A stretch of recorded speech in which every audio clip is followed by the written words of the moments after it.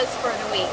So I'm actually out here at the Orchard Valley Shopping Center, just located right off of the 120 Union Road. And I thought, you know what's coming up? Valentine's Day. And it's going to be this coming Thursday. So I thought, you know what would be great to share with everybody some great ideas to do around Manteca. So right out here we have a lot of opportunity.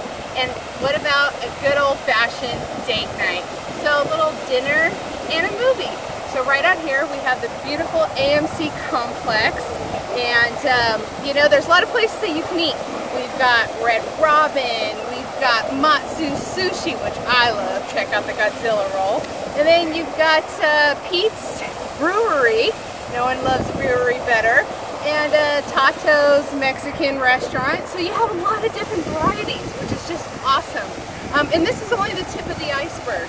So I just wanted to share with you some of the things and ideas that you could do around Manteca with that special loved one on Valentine's Day coming up.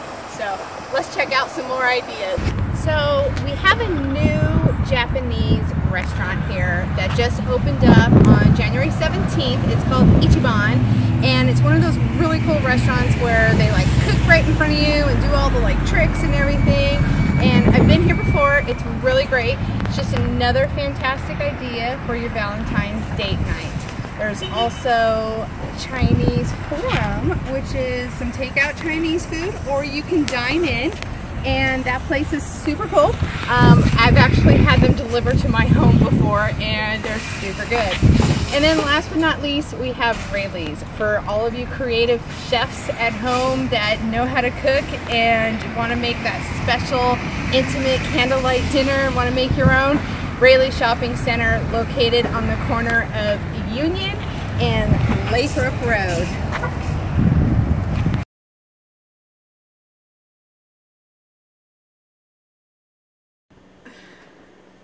So I know we covered some great places that you're able to share with your loved one for Valentine's Day. But maybe you're like my hubby and I, and we just like for a little quiet night at home.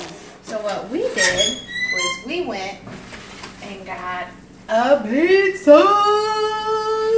So pizza, movie, quiet night at home, happy Valentine's Day.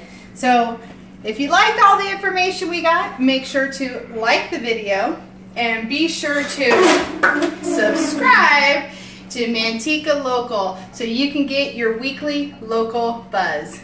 Dani B, the Realtor to see.